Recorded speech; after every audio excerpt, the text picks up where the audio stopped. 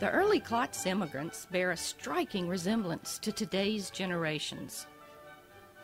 We all owe our brains and good looks to family patriarch Abraham, who settled in southern Louisiana near Bayou Lafourche, in a place that came to be known as Clotsville.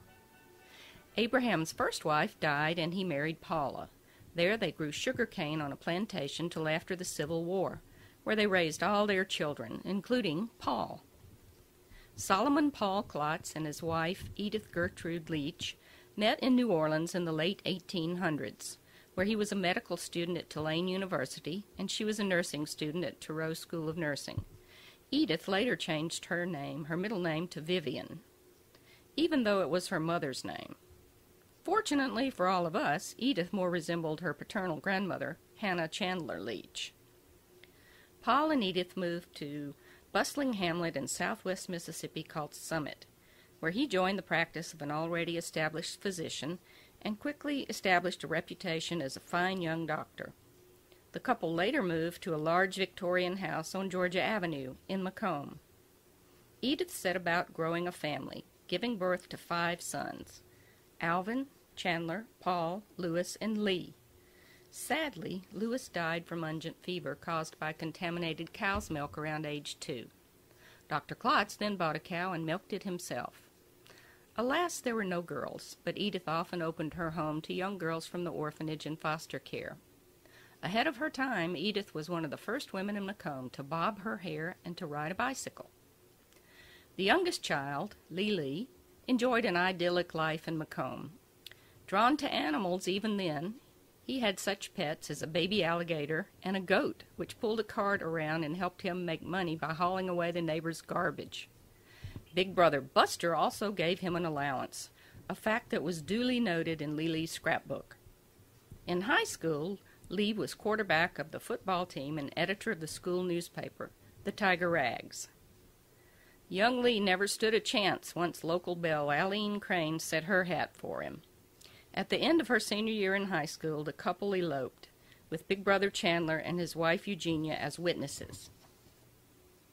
2 major milestones occurred in the life of the young couple early in the 1940s: the bombing of Pearl Harbor and the birth of their first child, Carmen Susan Klotz, who joined first cousins Stephanie, Leachy, Carrie, and Paul William. After Pearl Harbor, Lee joined the Navy and served as the ship's photographer aboard the U.S. Hollandia, an aircraft carrier that saw action in the Pacific. The Klotz clan was growing, with young cousins springing up all around, as seen in this holiday scene in the early 1940s.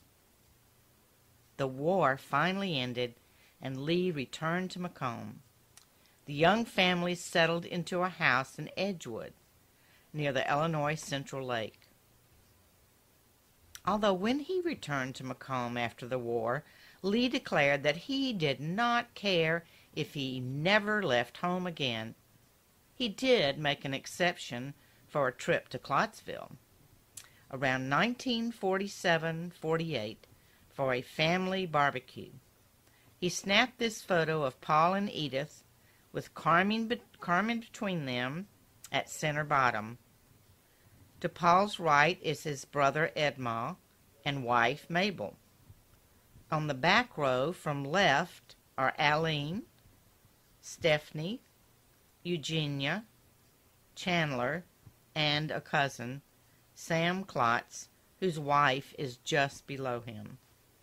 In 1949, in time for later classification as a baby boomer, Leah Denise Klotz was born to Lee and Aline. Other boomer cousins included Jeannie, Clifford, and Dottie, bringing the total number to 9 grandchildren for Dr. and Mrs. Klotz by 1950. The 1950s ushered in an era of peace and prosperity for the country. Lee opened Klotz Studio, and Aline worked there with him, coloring the portraits he took with oil paints. Lee and Aline made a musical dream come true with the purchase of a Hammond chord organ. which landed them a gig on WLBT-TV in Jackson. It was a wild decade across the country, but no wilder anywhere but in our own backyard. Lee's passion for animals peaked in this decade. Nobody knew what creature they would next see at the Klotz Manor. From Pekingese to poodles, a baby fox, an ocelot, a spider monkey, and a chimpanzee. About this time, the biggest monkey of all came to live at 119 Harmony Lane. Life was never the same. No, life was never the same. The family continued to gather for special occasions, holidays, and weddings. By 1965, Lee and Aline had 3 grandchildren, Coulter, Ashley, and Erica. By 1984, Leah had increased the flock by 2 more daughters, Mandy and Allie.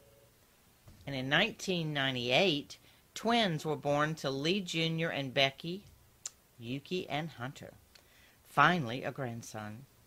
And then the great-grandchildren started coming along, courtesy of Coulter and Erica, including the latest addition this summer, Erica's daughter, Annabella.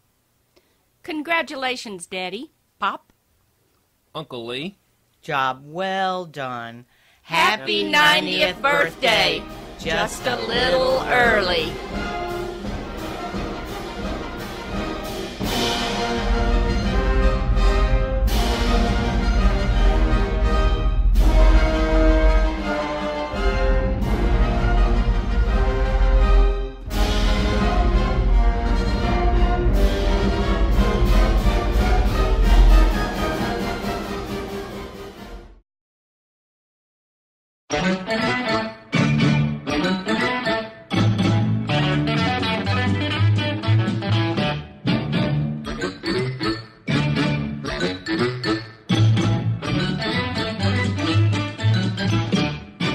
Green Acres is the place to be. Farm living is the life for me. Land spreading out so far and wide. Keep Manhattan, just give me that countryside. New York is where I'd rather stay. I get allergic smelling hay. I just adore a penthouse view. Darling, I love you, but give me Park Avenue. The chores, The stores. fresh air. Times Square. You are my wife. Goodbye.